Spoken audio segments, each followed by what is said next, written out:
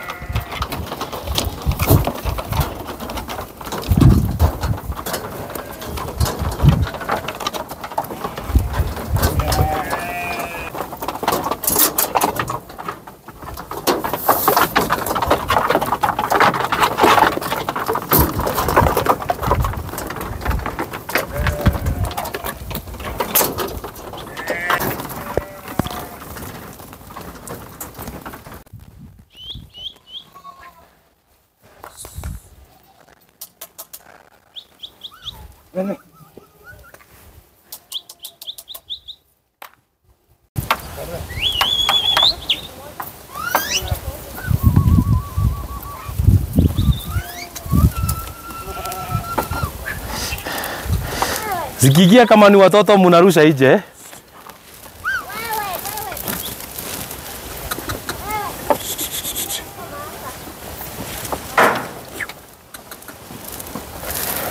Watoto wanarushwa nje.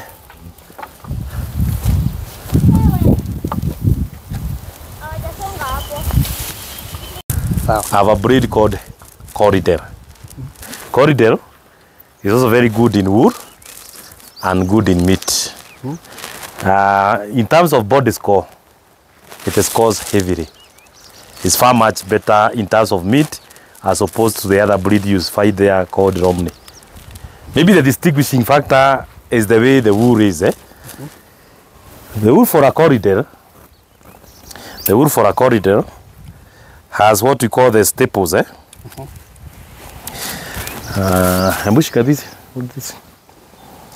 Maybe I can demonstrate and you see what's the difference.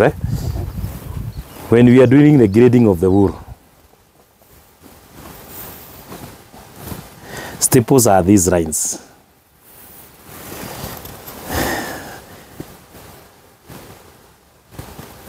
Yeah? They may seem to be marginal, but and the wool of the corriedale is a bit coarse. You realize when now you are dealing with the Romney, it is a bit soft. Okay. Yeah. Even from an imaginary, yani, once you see it, you see as if it is something hard to touch. But it has a quality wool, and it can give up to around 2 kilos wool. Per year? In fact, you should do it twice in a year. Twice in a year? Yeah. But now because of the process, challenge of the meat, of the market, you realize that it becomes very uneconomical to do it twice per year. Okay. Yeah, but if the market was allowing that, confidently you can do it. So those are the characteristics of the corriedale. The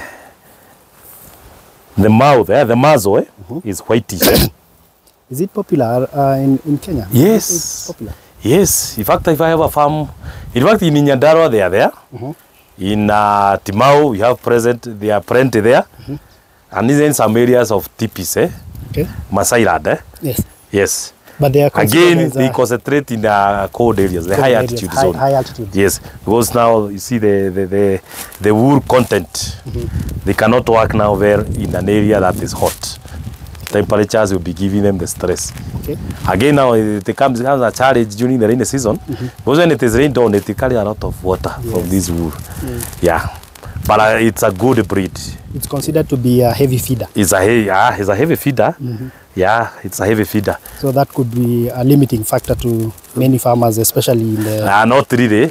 Not really, because for an ordinary farmer, you'll not be having hard rates. This is something that can give money in terms of body score. Yes. Because now, by the end of the day, the mukulima will be after the animal will be bought in terms of weight. So if you have a smaller animal that has no weight, you don't expect the farmer to fetch any money. as opposed to a breed called Merino, which is about very small in body size. And so now when you compare the two, this one would score higher. Yes. Okay. Now we have the Hampshire down. Yes. Typical Hampshire down is, it has a face that is black, and even the socks are black. Okay. But the wool is whitish. The wool is whitish. And basically, what is not known about the Hampshire down is that being a dual purpose, the meat content with Hampshire is far much better as opposed to that one of a Dorper. Why? It does not have fat deposit along the muscles. Okay? So despite the weight, the animal will be having the meat content. Yes. You know, at the times you may slaughter a Dorper, and then people wonder, tutakula nini yote inakaa mafuta. Yeah? This is a different. And that is why those people who tasted the Molo lamb, people will always move from Nairobi to Molo to come and consume the Molo lamb. Because one, it is very tasty. Number two, sweet meat, and the meat has no fat content. Okay. Good. We now move to the other breed of the Romney mass. Yes. Romneys. The same, it is whitish, but on considering it, this one is close to the ground. Yeah, it is not raised. Okay. Okay, the wool content is also heavy. And now when you come, you watch now the staples here, is a bit different. The kopana. Maybe at least you can feel now, you can be able to see the difference of the staples. Yes. And again, it contains now the ranolin, mafuta. It has the ranolin in the wool. So if by chance my people were shearing, by the end of the day, their clothes will be full of fat because of that content of ranolin. Okay. Yes. It is very common with this breed of Romney mass. How is the meat? The meat content is also good, but now this one is heavily on wool. Oh, okay. Yeah. In terms of body mass, what you'd have expected, if this animal is, we shear it, you will realize that the body score now seems to be very small as opposed to the other breeds. And but again, it also depends with how well are you feeding your animals. Because you can see there are some Romneys that we were tagging here, that we had sheared them during the show, and you can see now at least, yeah, you can be able to identify the meat content in it. So it all depends with how the farmer is going to feed these animals. How is the lambing percentages? Yeah, we can say we are good. We are aging to around 90 to 95%. Okay. Yes. Which one is the highest? The highest is the Hampshires. Hampshires? Of course, it has to be higher because the population-wise also is also high. Okay. In fact, the ones that we have seen, they are so in lambing, are the corriedale. Corriedale. Yes. And but since it was not a breed for us for a long time, it's something that we are trying to come up with. Eventually, even it's the one that we have the smallest portion, in terms of population. But our target is that you get to around 500 or so with time. With time. And I know we are going to make it. Yeah, definitely. Yes. Time of the Wazungu. And then, when the farmers were left, they did interbreeding. So the breed came to extinct. Now the ministry came up with a procedure of preserving the specific gene pool. Okay. For sure, if you remember when you were doing the GHC, yes, and there was something that was said, sheep farming in Molo. And this was the so-called the Molo lamb, which is now called the Hampshire down. Hampshire down. Yes. So when we are selecting now, we want to select the males that we shall sell to the farmers for breeding. For breeding purposes. For breeding purposes. Okay. Among the three categories. Then, in the midst, either by chance or by accident, the animals may have interbred within the specific three breeds. Okay. So, if we have any interbreed, we shall sell it as car. Yani recommended for farmers as for meat, not for breeding purposes. Yes. And that one will be marked red, meaning it is for slaughter. Yes. So when we are selecting one, we have to consider the animal in terms of age. We do aging by dentation. We also consider whether the testicles are complete. You know, we have some cases of critochid when you have only one testicle. that one cannot be a good animal for breeding. Then we shall also select for horns. Okay. If the animal is horned, again we recommend it for cow, for slaughter. Why? The males, at the times when they have horns, they tend to become so dangerous, okay. And it will be very unsafe even to the farmer. So that is why we are selecting for that. Yes. Yes. So the breed used to be dual purpose, both for wool and... It is, even up to today, it is dual purpose, wool and meat. Oh, so you still have market for wool? Wool, yeah, we are selling. Okay. For the last 2 years, the market, since Corona, the market has gone down. In fact, we almost burnt the wool somewhere here. But of rate, last year we managed to sell at 60 shillings per kilo. Okay. And we believe even this time we are going to get a sale. Earlier on, we used to sell even 200 shillings per kilo. Per kilo? Yes. Even there was a time we had gone up to 240. But we believe that the market is going to change. Yes. And maybe eventually things will be well. To improve it. Yes, things will improve. Yes. So there may be a farmer watching and thinking, so you're going to Carl. Yes. How can I be able to buy and what you're selling, what you can? Like I told you, I think I had told you earlier on, yeah, this is a government property. Yes. And government property has procedures for sale. Yes. You cannot just wake up in the morning and tell the farmer, these animals are ready for sale. Yes. You cannot. There has to be a procedure. And the procedure starts with what we are doing today. So after the selection, and once we get back to the office, we are going to write a letter to the PS requesting to convene a board of survey. During that meeting, the board will come up with a pricing, the reserve price for the animals. Then from there, we shall wait until now we get an authority to sell from the PS. Okay. That time now, we'll be able to move on. Okay, so and that's why we are telling our farmers, mostly by 1st, 2nd week of December, the animals may be ready for sale. May be ready for sale. And the mode of selling is normally what we call we sell by tenders. Okay. I mean, not really tender, is auction, a public auction. Public auction. But you see now, it's so challenging to do auctioning for the breeding animals. This animal has been bought so expensively. If the government is buying an animal at 60,000, and then we auction them at a price of 20,000, all of them will end up in the hands of the butchers. So the purpose of the government will not be met. Yes. Because now what the government had intended to was to reach out to the farmers. Yes. You see, when we talk of a male, male is the whole flock. Yes. And the intention of the government is that one, the farmer may be having a female, not necessarily from a very good breed. But once we give you a superior breed, you are going to improve and you'll be somewhere. Yes. And that is why we say the government is not meant to make profit. Instead, is to make the animals available and affordable to the farmers. Yes. Thank you. So you're encouraging farmers that are interested in breeding the Hampshire down? Yes, they may visit us. Yes. What there is, I know is that I may not have enough. Yes. But we have some few farmers who are also, we have trained the other farmers and we have helped them to manage their farms.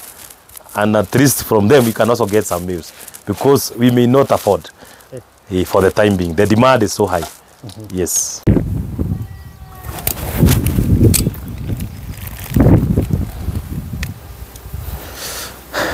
Kwa soge huko, unajua itakuwa naita kgs.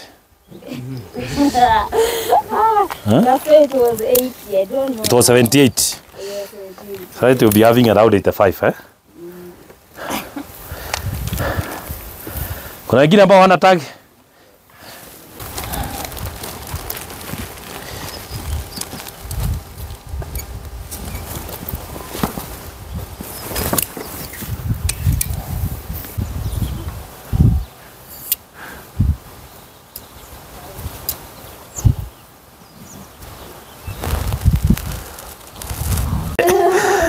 Good. So, Mr. Mwangi, yes. First of all, a big congratulations for the awards. Yes. The just concluded Nairobi International Trade Fair. Yes. Yeah, 7 awards is not a joke. Yeah, sure. That means you're doing a wonderful job. And I say it is not me. Yeah. It is we. It is a team. Because we work as a team. Despite the few number that were in the show, when you walikuwa background you wako wengi. Because our success here is teamwork, and that is what has made us to go to this far. Yes. Yes. So we embrace teamwork. When you're running a farm with a herd of over 500 sheep. Yes.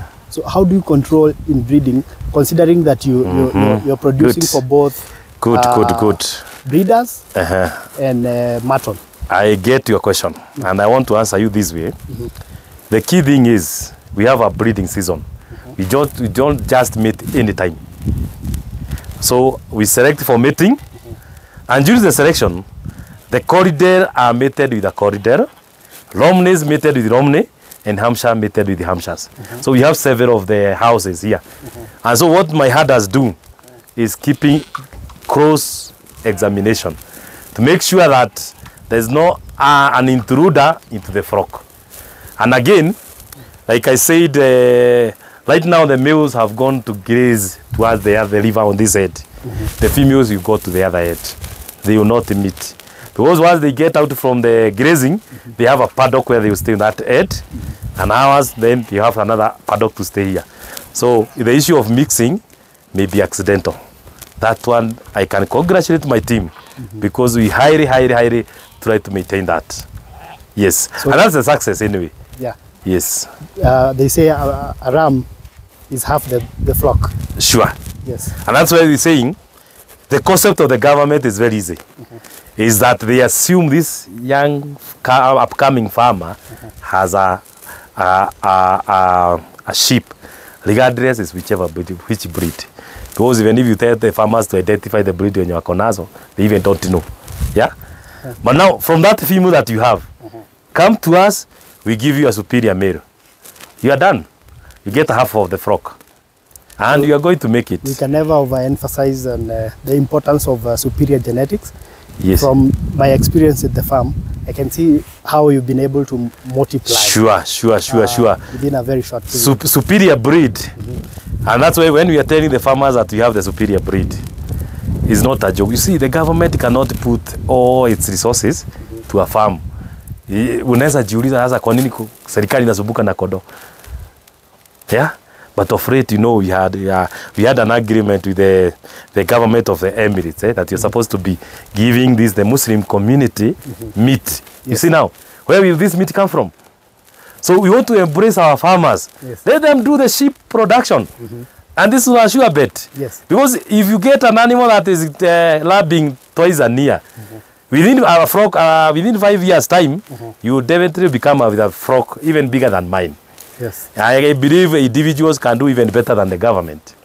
Yes, because in terms of policy making, and they are the bureaucracies, Yes. You know.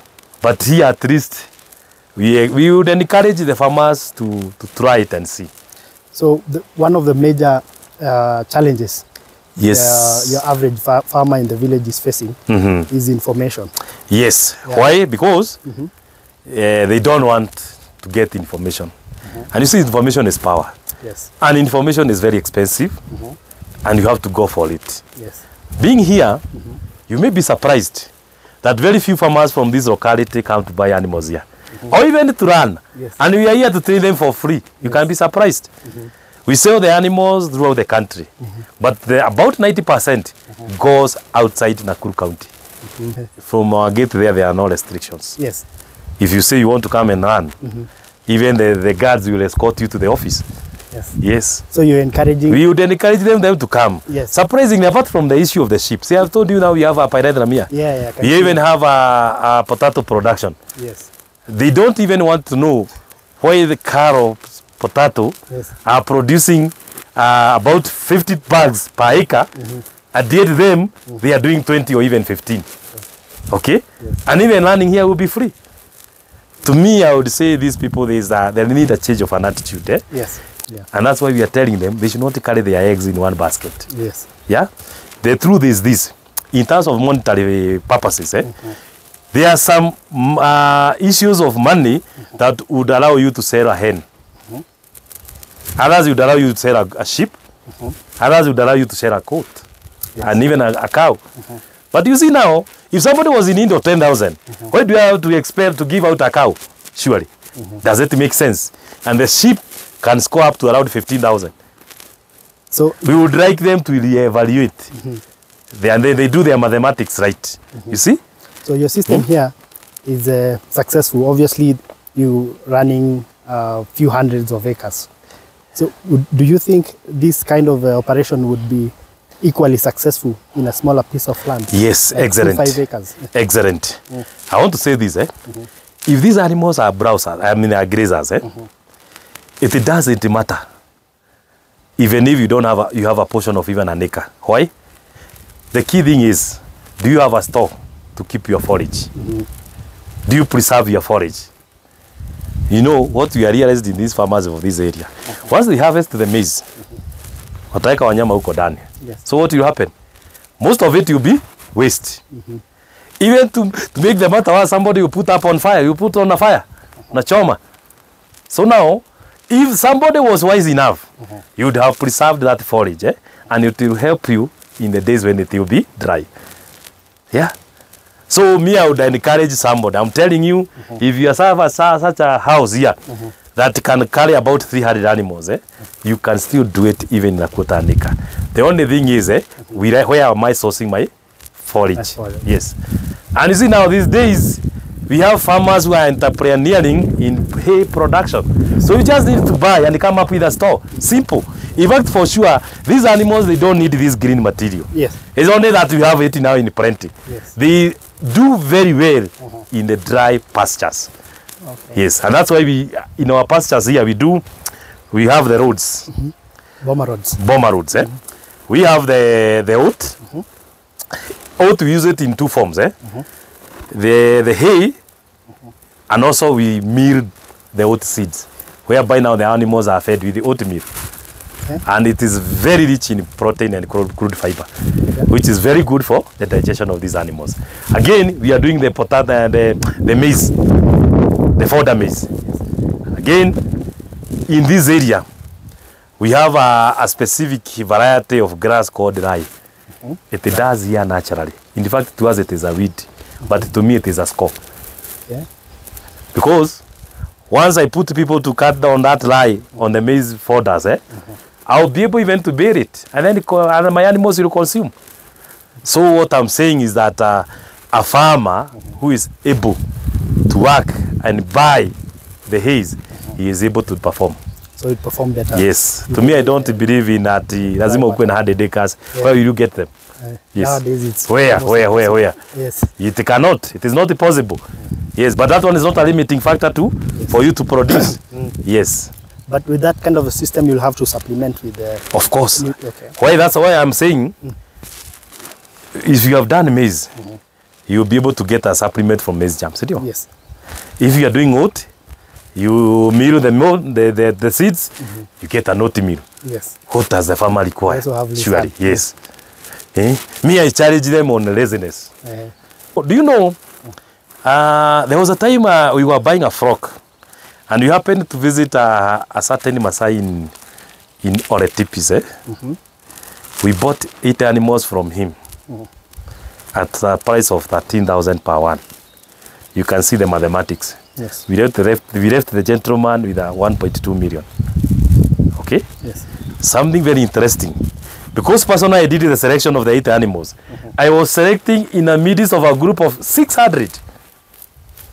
Okay? Yes. And at that time, the farmer had 2,500 flock of sheep. Can you imagine?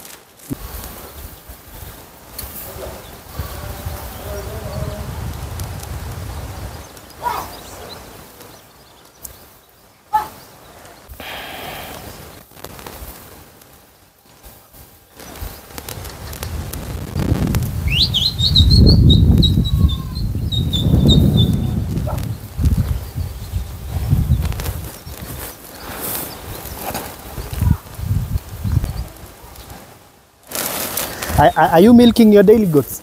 Yeah. But not for the purpose of sale of anything. Okay. It's for them. They had us, that's the milk they take. Okay.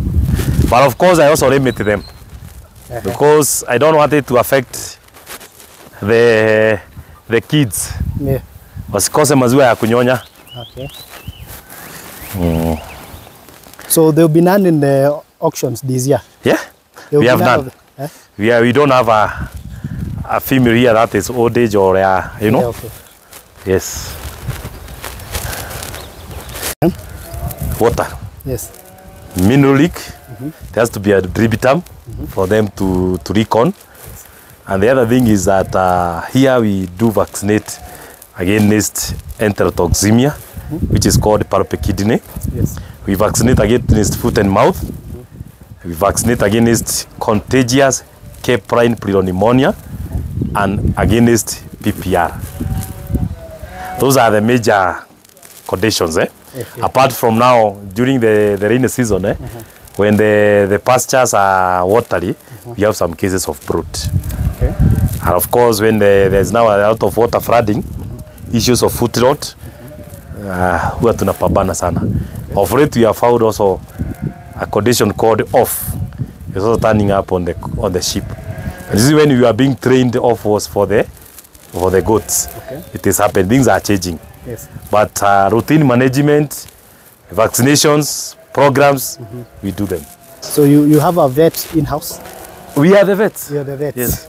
Personally, I'm a vet. Yes. I'm a vet, I'm a meat inspector, I'm a nutritionist. You see now? Yes. She's also a nutritionist. Yes. Yes. She's a nutritionist.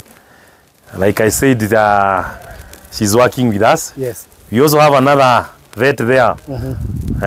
Yes. And sisi hatuchagui kazi. Kerubo? Kerubo, yes. Kerubo, yes. Hatuchagui kazi. Yes. You see, for you to work in a farm, you must have a passion. Yes. If you don't have passion for animals, utakuwa umepotea kabisa. Yeah. And you must be ready to work. Yes. Lactating, hawa wako na watoto. Ndio wao unaona sasa wakitoka. And that's why we have said we are not going to select on them, because hatuwezi wacha watoto wakiumia.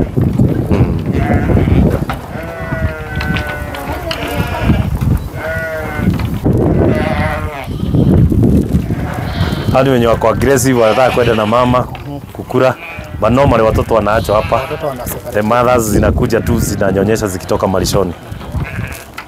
But you can see the body score is not bad despite them being circled. Unaona kama huyu grow mzuri sana. Toa Mwanza.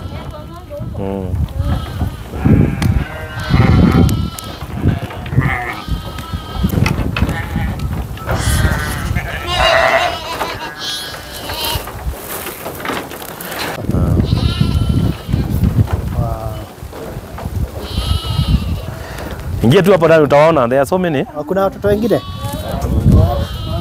Daudi kuja mshike hizi hapa mgonjwa wa mguu. Silo you give them Dexajet. The combination of tetracycline Na muangalia huyo mmoja kama wala msini Dexajet mtaangalia kama kuna nini uzaa ndani. Are less than a month old. 1 month.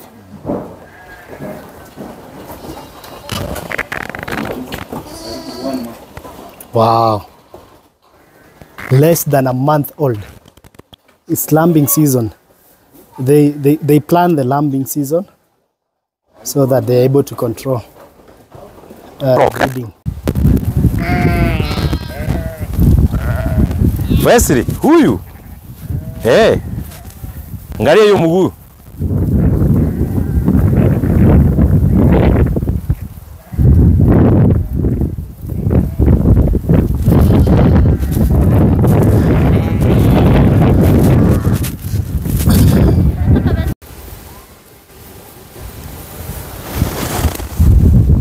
Sawa, mwachilie.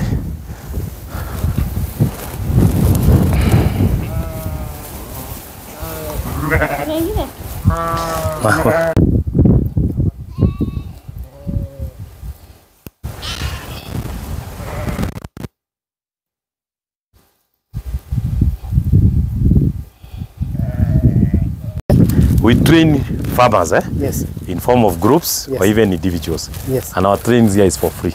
Okay.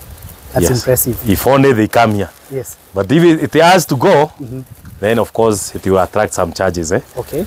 And because we don't want to have a conflict with the guys in the extension, Okay. we would prefer the groups to come in. From here they will be able to run a route from within. Yes. Yes, and we also do some demonstrations for them. Okay. Yes. So in order for people to come and learn, they will need obviously to make arrangements with you. Yes. And is it okay if I share your number? Yes, my number has no contacts? problem. It's 0719 456 896. Yes. Mwangi, my name, the farm manager. Yes. Fantastic. We are thankful. This is a government farm. Yes. And people should enjoy. Ni utumishi kwa wote. I would rather hope that the farmers get to know the concept. Yes. Because in government is where you have the technocrats who are ready to serve you freely. Yes. If it was in a private farm, the entrance would have been paid. Yes. Ungelipa kwanza ndio ingie. Yes. Lakini here you just make a call. We just make a call and then we make arrangement with you. Yes. We have no problem. Asante sana. Yes. Thank you.